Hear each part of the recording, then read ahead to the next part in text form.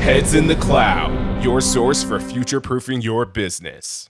All right, welcome to another episode here of Heads in the Cloud here with James Burnand and Joe Dolivo, where we are talking about IIoT Industry 4.0, as well as transforming your business to be ready for the future. And for this topic, I'm so excited because Joe worked really hard writing an article for Opto 22 for their blog, The Art of The Art of the Possible, and we kind of want to dive in a bit more about that. It was The Art of the Possible, an epic dream machine for Ignition Edge, and I think that James and Joe have some interesting insights in terms of how you can use that to your advantage, as well as how that would help in terms of moving your business along to being future proofed. So, James and Joe, you guys want to go ahead and jump on into it? Sure. Yeah. Yeah. I'll as well commend you, Joe, on the well-written article. I think the Opto product in particular does speak volumes for itself, and I know we've very selfishly chosen it because it solves a lot of the problems that our end users have with how to bring Ignition into the plant when they're using a cloud-based infrastructure, or cloud-based architecture. Do you want to talk at all about the wonderful things you wrote about? Totally. Well, it was a good opportunity, I think, to, sort of look at the product in the space of the edge and edge computing and edge devices. And, for us having cloud offerings in manufacturing, you need to have something that's living on site until we have 5G cells everywhere. Maybe someday in the future, it'll probably be 7G by that point before it's actually practical. I was gonna say I probably won't get it. I'll have my tinfoil hat on, so the signals won't get through. Exactly. So there's always a need to have something on the edge that's going to be doing buffering, and in the case of Ignition, local control fallback. So the edge devices are there's a whole bunch of them. Ignition actually has a program called Ignition on Board, where they will effectively certify certain devices for using Ignition and Ignition Edge. Opto happened to have one of those solutions, and one of the big differentiators, and I'm going to talk more about this in the blog, but definitely a big differentiator is that it's a true PLC. So not only are you putting an industrial PC there that you're running Ignition on and maybe other software, but it's a PLC and it can communicate with field devices as well. So you can have kind of a one-stop shop, if you will, for doing all of your local stuff. And it just goes along with that theme of trying to reduce the footprint of this equipment that you have in the plant that somebody's got to manage and deal with upgrades and updates and all the stuff that we kind of talk about in the context of factory stack. It's funny you called it a dream machine for factory stack. I actually think it's a dream machine for OEMs.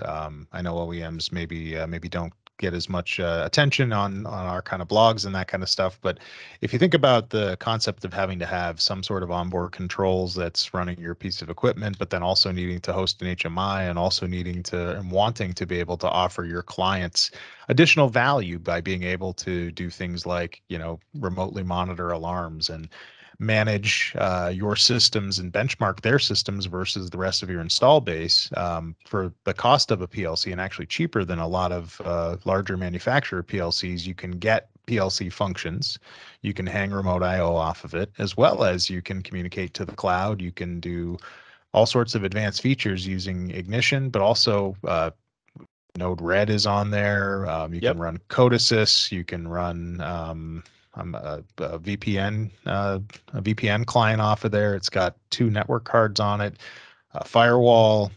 Joe, I probably missed a bunch if you want to fill in the blanks, but I guess I look at it from a manufacturer's perspective. It's a really great way to very effectively connect in to the cloud and to make that edge piece work. But for folks that are actually deploying systems as OEMs, I think it's also a dream machine for them as well.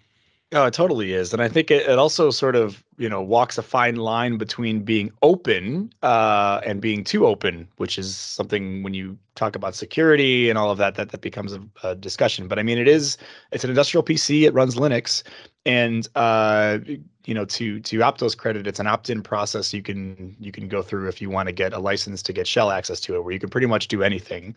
Limits the warranty and support and things like that if you go ahead and do that. But you can use it like an industrial PC in that case. But by default, it's very much locked down, and they take kind of a batteries included approach where it's got the software that James is talking about. So you can do most of the stuff that you'd want to do, and it's supported by Opto, and those applications are basically baked, including ignition, are baked into the firmware. So you're not just doing these upgrades kind of willy-nilly where you might break some compatibility there. You're going to flash a new upgrade or a new firmware version, which is going to include all these things packaged together, which has been already tested and kind of validated to work together. So it's just a really nice package for doing all of that, without you having to do some of that yourself with any old industrial PC on that you can get on the market. So Yeah, and not to knock industrial PCs, I think there's definitely a lot of use cases when you're looking at higher bandwidth or needing storage or wanting to run databases, where maybe the EPYC isn't always the best fit, but certainly a lot of the use cases we've seen, things like running OEE systems centrally and doing all of your data collection and buffering at the edge, it's really a perfect fit for something like that. Maybe we want to transition from that though and talk a little bit more about, well, what do you do if I need more than what a simple edge device, I don't want to call it simple to do justice, but a purpose-built edge device can do to something that can actually run full workloads. yeah, for sure. I mean, you even take a step back, even within sort of the Groove products line, you've got the Groove Rio, which doesn't have the nice screen, which is another really nice thing that the EPYC comes with. But it basically will just let you do I/O communication, and it's actually also can have Ignition Edge built in. So that's for kind of the lower end when you're just basically interacting with devices. You have the Groove EPYC, which has more of these industrial PC functions as well. And with the newer version, the PR2 module, that's actually powerful enough to run Ignition 8, the full-blown Ignition 8, and everything that comes along with that, like writing scripts and connecting to devices. That gets you pretty far.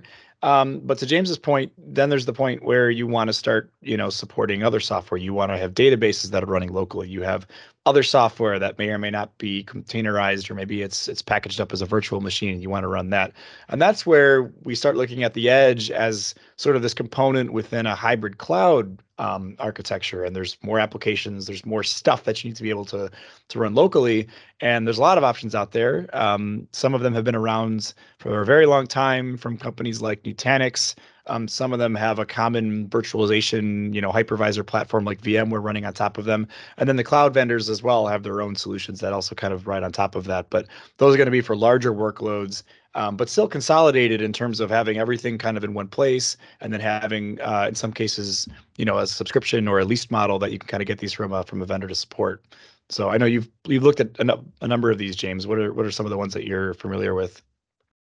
Yeah, so it's neat. So disclaimer is that they're not available in all regions yet, so you do have to be pretty careful, especially if you're not in North America, to make sure that if you're looking at these things, that the hardware as a service model being offered is something that is available in your region.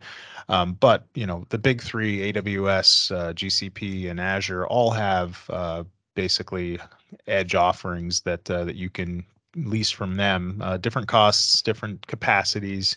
AWS is called the Snowball, and it was originally kind of built and designed as a data capturing device that you would mail back, so you could transport that information back into your cloud instance. What they realized was people didn't want to give it back because it was pretty useful to have that compute capability on the edge. They have different models with graphics capability for doing image processing. And in kind of the industrial use case, I mean, they're capable of running a Kubernetes cluster and virtual machines, so you can do quite a bit with these. Again, their form factor is designed to be relatively useful in an industrial environment.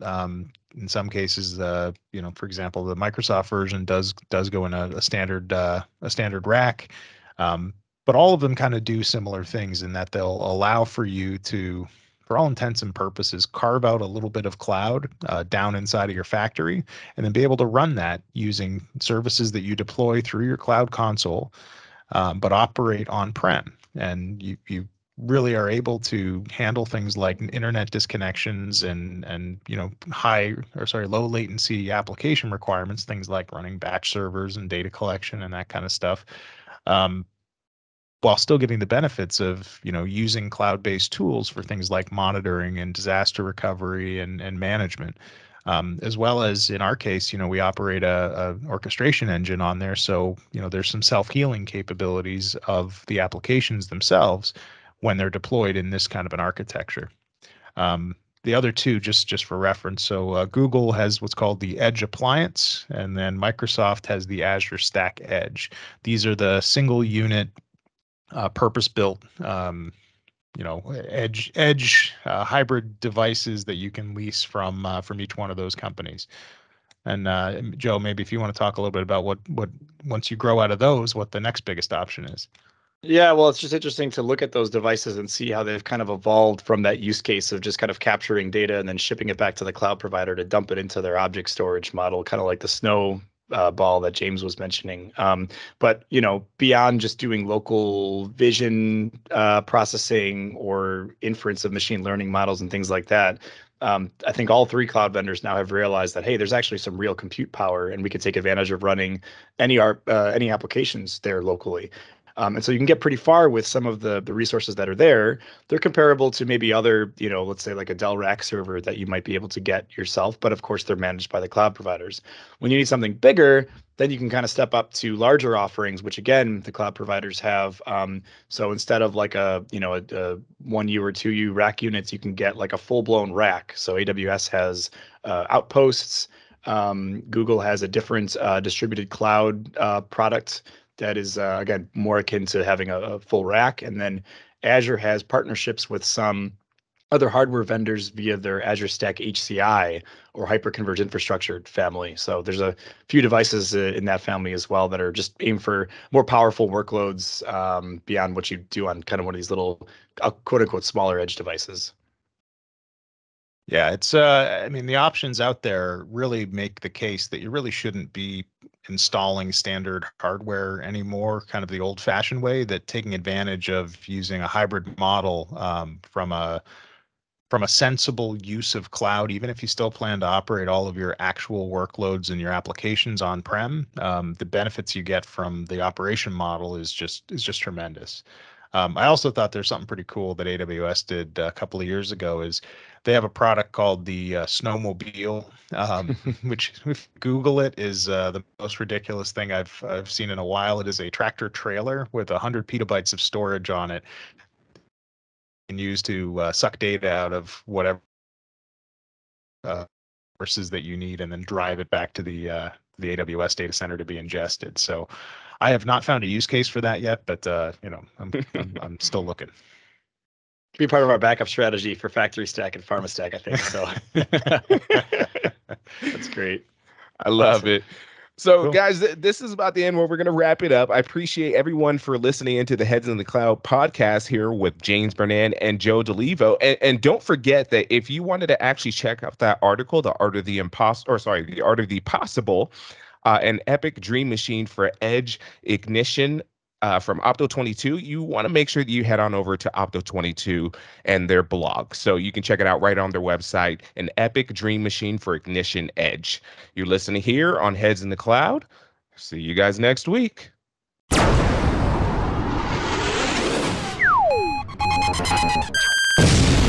Heads in the Cloud, your source for future-proofing your business.